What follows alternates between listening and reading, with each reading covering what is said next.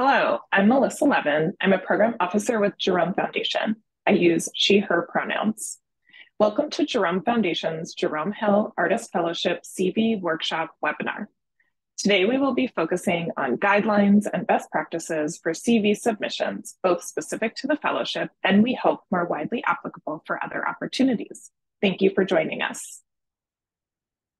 Hey everyone, I'm TA, a program officer with Jerome Foundation as well, and I use she, her pronouns.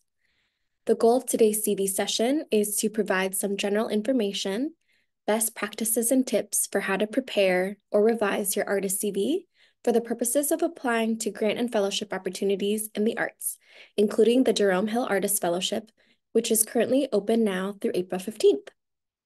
We want to note that while we are sharing general best practices, it's always most important to read thoroughly and follow guidelines for any opportunity you are seeking.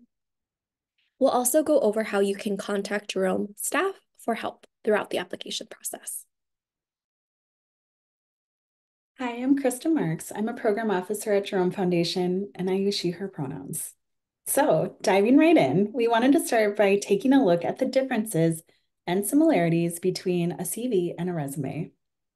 Throughout this webinar, we will be referring to the fabricated filmmaker Pepper Zanelli. You'll see an example of Pepper's CV on the left of the slide and Pepper's resume on the right. The CV is your comprehensive work history. CV is an abbreviation for curriculum vitae, which can loosely be translated from Latin as the course of one's life.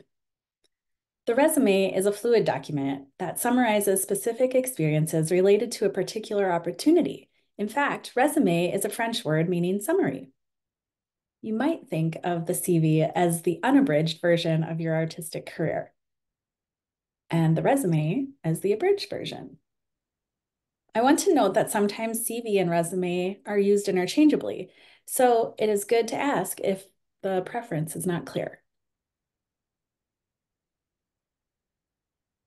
Resumes are summaries designed to emphasize your skills and highlight your responsibilities and are organized into categories for easy scanning by the reader. Resumes are adaptable documents that you can easily edit and reorganize to highlight your skills and experience for a specific opportunity that you might be applying to. Resumes are commonly requested for jobs and project grants. For instance, the Minnesota State Arts Board and Creative Capital project grant programs ask for resumes. Jerome Foundation's Jerome Hill Artist Fellowship, however, requires you to submit a CV. So again, that's where we'll focus our discussion today. CVs emphasize comprehensive records of accomplishments and awards. Generally speaking, CVs are created, formatted, and then regularly updated. We recommend continually maintaining your CV, adding to the list everything you do in your career as you go. It should be your running tab. There's usually no page limit for a CV. The Jerome Hill Artist Fellowship requires a CV because we want panelists to have a comprehensive understanding of your artistic work over time. It is key for panelists to know your past and present creative experiences, what you're working on, and where and how you are directing your creative energies, your accomplishments and awards, who is supporting your work, and who you're connected to. For this fellowship, a resume leaves out too much information and context. Okay, let's discuss the information and organization of your CV. The beginning will include your name. FYI, we don't require a legal name, just the common artist name that you're known by. It will also include contact information, your email, phone, address, and website. Jerome Foundation's funding is focused on artists residing in the state of Minnesota or the 5 boroughs of New York City. So we look for a Minnesota or a New York City address. If you have an artist website, provide that website address. Include an education section, listing any formal educational degrees you may have completed, such as a BFA, MFA, or PhD. Listing the enrollment and graduation dates is critical. Jerome staff reviews the start and end dates for any completed degrees to help determine eligibility. Artists currently enrolled in any degree program are not eligible to apply for this fellowship program. You may include any trainings that are relevant to your creative practice or career. This might include training programs for specific technical skill sets or for specific content focuses in your work. That being said, please note that formal education, training, and/or field-specific degrees are not required to apply for the Jerome Hill Artist Fellowship. Do you include an awards, fellowships, residency section with a clear listing of any previous awards, project grants, fellowships, commissions, or residencies you may have received? If you have received a finalist award or honorable mention that is publicly announced, you can include these here as well. Be sure to include the date you received these awards. Also, please include a clearly labeled generative work section. Generative work is the new original work that you have conceived and created from conception to presentation and for which you have the rights. Your generative work should be presented separate from other artistic projects in which you participated. Don't combine everything you've done in a general headline like artistic experience. As you see on screen, Pepper has a section for films they have directed and films they have co-directed, representing their generative work. This is separate from a section for other film experience, which includes Pepper's non-generative work as an editor and cinematographer. This fellowship is focused on your work as a generative artist, so it's important that this information is clear. Your list of generative work may include commissions, screenings, festivals, recordings, publications, events, premieres, album releases, or exhibitions, solo or group. Please include the presentation or release date for each listing. Also for each listing, include titles, name of presenter organization, or note if the work was self-produced, and the length, such as runtime or number of pages, and/or size, materials, and medium as appropriate. Also, please include a works in progress section if you have any forthcoming confirmed projects or commissions currently under contract, even if they have yet to take place. Simply put the planned presentation, publication, or release date. If you have work that has been completed but has yet to be presented, you can include it in here or in your list of works in the previous section. We just want to make sure that you share this information.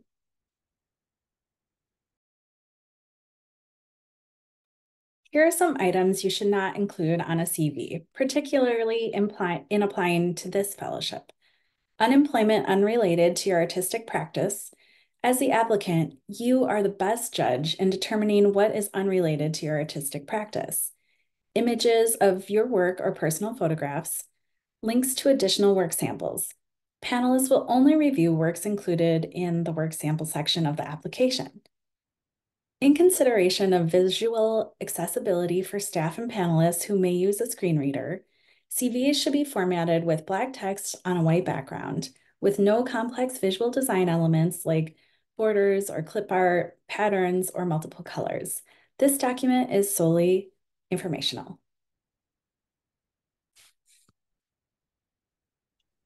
As we've previously mentioned, for this fellowship, program staff and panelists review your CV to understand your experience as a generative artist. We want to offer a few field-specific suggestions that might help clarify your experience for panelists. First, if you play multiple roles in your own work, such as choreographer and performer, or playwright and actor, list all roles for each of the projects or bodies of work. This slide provides some field-specific examples. Next, it is helpful to include different categories within the generative work section to further categorize your work. Here are some examples. For choreographers, clearly list evening-length works separate from shorter works. For filmmakers, list shorts separate from features and organize by genre, such as documentary, narrative, or animation, if you work in multiple forms. For writers, separate your full-length published books from chapbooks, anthologies, or magazine credits, and organize by genre if you work in multiple forms. For composers, list evening-length commissions and full albums separate from singular compositions or performances. For technology-centered artists, list fully developed and presented works separate from singular event-type experiences. For playwrights or performance artists, list produced full-length works separate from short works or completed scripts that have not yet received production. And for visual artists, list solo exhibitions separate from two-person exhibitions and group exhibitions and/or commissions. A note for collaborators, it is especially important that you and your co-applicant have a collaboratively created section in your individual CVs that confirms the work you have generated together. The more clarity you provide, the less guesswork there is for reviewers. Here you can see an example of the categorization just described. As I mentioned before, Pepper separates their generative artistic work from other artistic activity. They have a clear section here of the films they have directed and a separate section of co-directed works. Pepper additionally lists other film experience in a teaching section. This provides a way for reviewers to differentiate Pepper's own original work from the collaborative work and their non-generative work. So we've talked about many of the section headings. One further note about the listing of awards. Some artists list the awards of various types together, and sometimes they separate them into different categories. For example, Pepper listed awards, fellowships, and residencies under one heading, which is great. It is also fine to differentiate by type of award, listing fellowships, awards, commissions separate from project grants and funding history, and residencies. Either way is fine. There is no right or wrong here.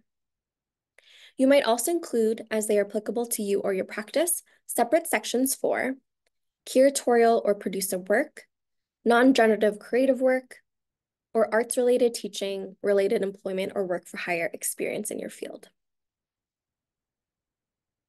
Let's review some additional optional items you might consider including on a CV.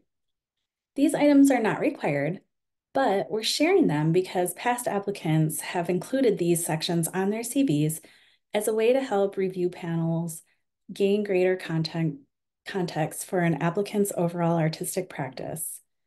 Optional items include a brief blurb that summarizes your artistic practice or identity as a maker, a list of artist talks, lectures, community engagement activities, your service or volunteer experience, a list of or a link to publicity about your work, including audio, TV, web, and print, and/or a bibliography of published interviews, reviews, and other press.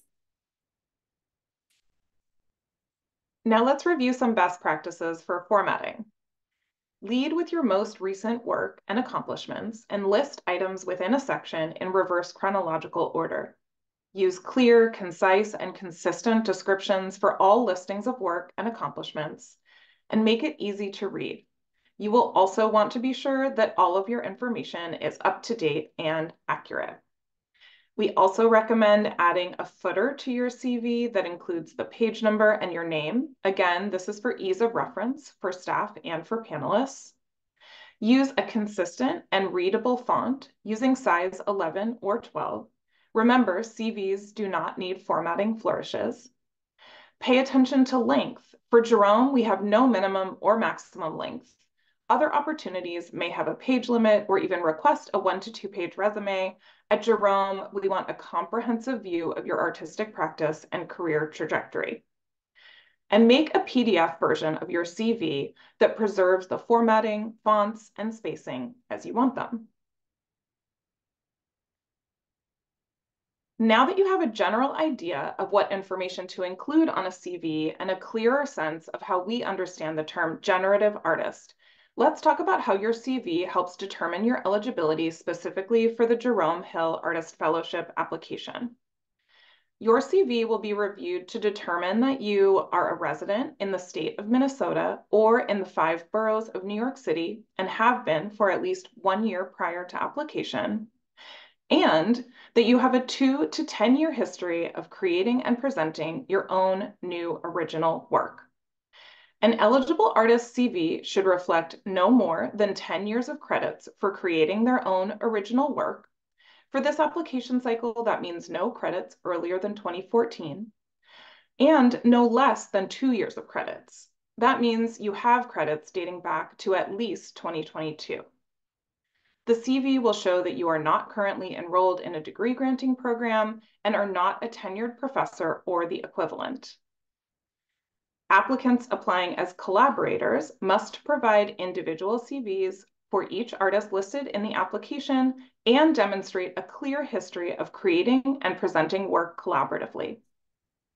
Any applicant who does not provide detailed information in their CV will not be considered past the eligibility review stage. Please be honest in your CV. Do not add or omit experiences to qualify as an early career artist. Applicants will be required to affirm the accuracy and completedness of their submitted CV. Artists who omit any aspect of the full timeline, including dates, of their educational experience, work as a generative artist, or the full range of their awards and prizes will be removed from further consideration if omissions are discovered. As Melissa stated, CVs are first reviewed by Jerome program staff to confirm eligibility. Upon confirming an applicant's eligibility, all applications are forwarded to the field-specific review panels. The panel further uses your CV to get to know you and your trajectory of work as an artist better. Review panels are field-specific and are comprised of arts professionals and artists, and even sometimes past fellows, with experience and understanding of Minnesota and New York City early career artists. Panelists' wide-ranging knowledge encompasses a depth and breadth of aesthetics, methodologies, practices, and ways of working and presenting work in various genres, forms, and styles. You can view past Jerome Foundation panelists on our website if you'd like to learn more at jeromefdn.org/panelists. Finally, we want to let you know how you can reach us throughout this process. If you have questions about your eligibility or general questions about the program, we encourage you to make a phone call appointment with program staff. You can also send your questions by email. Our email addresses are listed in the fellowship guide and on the website. And remember, fellowship applications are due Monday, April 15th, 2024, before 4 p.m. Central or 5 p.m. Eastern Time. We want to emphasize that our deadline is not midnight. This is so we can be available to support any issues around submission during working hours and before the deadline. Thank you so much for taking the time to watch this session, and we hope this has been helpful and informative. And we wish you the best of luck with your application.